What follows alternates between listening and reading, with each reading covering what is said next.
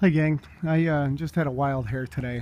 As most of you know, I'm sitting on some of these panels that I bought. I bought a pallet load of them, and they're collecting dust at this point. I'm thinking, came across the video of a grid tie inverter, and it looks simple enough and relatively inexpensive enough where I can get a 1,000 watt pure sine grid tie inverter.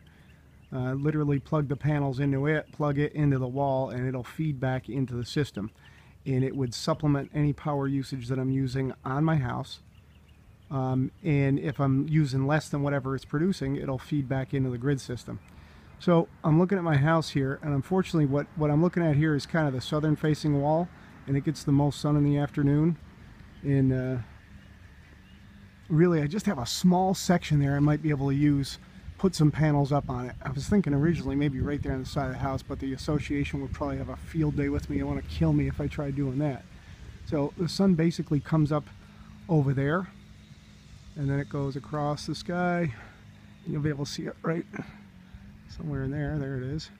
And then it comes down over that direction.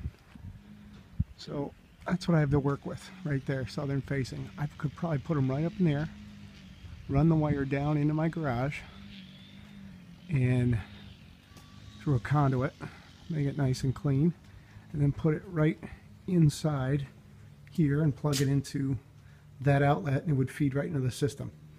Anyway, any of you guys have any